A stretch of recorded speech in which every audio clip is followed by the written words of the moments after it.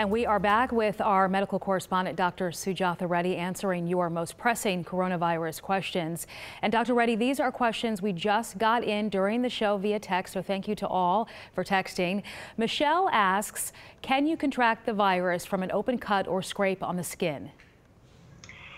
Probably not, unless, actually I'm going to say no, because the virus is entering through the mucosa, the tissues in the nose and the mouth. It's probably not going to be through a cut in the skin. That's just not, I think, enough of an exposure. We know the droplets are getting into the nose and the mouth and the eyes, and that is commonly how we're seeing it.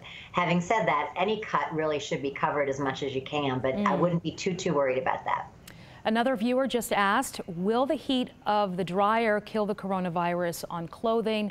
Also, will a high heat blow dryer kill coronavirus in your hair? I never heard about coronavirus being in your hair. So A, is that even possible? And the other thing I heard with the blow dryer is that it could kill it if you put it up your nose or near your nose. Yeah, I would not recommend putting the hair dryer near your nose. I think sometimes hair dryers can get very hot and that could actually hurt you. So as far as coronavirus being in your hair, the only way it's going to be in your hair is if someone who has it coughs or sneezes near you, and it could be in your hair. Now, once it's exposed to the air, it's not going to live too long, probably a few hours. So if you're washing your hair on a regular basis, the soap of the shampoo and stuff is going to take care of it. As long as you're not touching your hair and there's virus there and touching your nose and eyes, that's how you're going to catch it. So the hair question, I think normal hair washing is what we need to do. As far as on your clothes, yes, in my opinion, the temperature of a dryer is going to also be able to kill the virus off. Having said that, if you're washing your clothes, the soap and water is going to wash the virus away. We think on soft surfaces, the virus only lives about 24 hours. But again, even though we know the virus is on surfaces, it can be airborne for a brief time. That is not the major concern. It's usually that direct-to-direct person contact. So the social distancing, staying home is going to be the key. This next question is from Ness.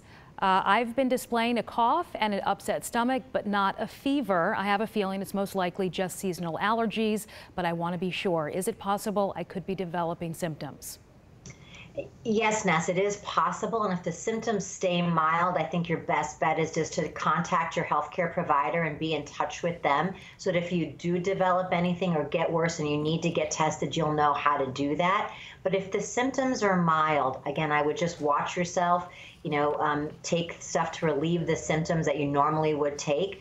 But it's possible. But you are right. The pollen count was the second highest in history a couple days ago. So it could be allergy. So, pay close attention. I would call your healthcare providers just so you have them in the loop and you guys have a game plan. Yeah.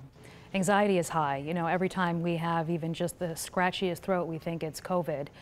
Yeah, and it should be high. This is a serious thing. We should be taking extra special care of ourselves and our families. Kathy wants to know, what is the treatment for at-home care if you tested positive versus early stage care in a hospital? So if you have mild symptoms or early symptoms, you may not end up in the hospital like we saw with our coworker Andy Parati. If the symptoms are able to be controlled at home, you're going to more than likely be better off at home. You're not going to get all the other things that could be floating around in a hospital. So, and we really want to keep our hospital beds for the people that really need it. The symptom that's really going to drive that is the shortness of breath. If someone's having trouble breathing, that's the time we need to put them into a hospital. If it gets really bad, into an ICU. So if you're having milder symptoms, it's really okay and the best thing to be at home, but then isolate yourself from everybody else in the house and definitely from the outside world.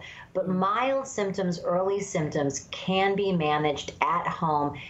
Taking medicine for the fever, Tylenol or ibuprofen, whatever you normally take, drinking plenty of fluid, get plenty of rest, eat what you can.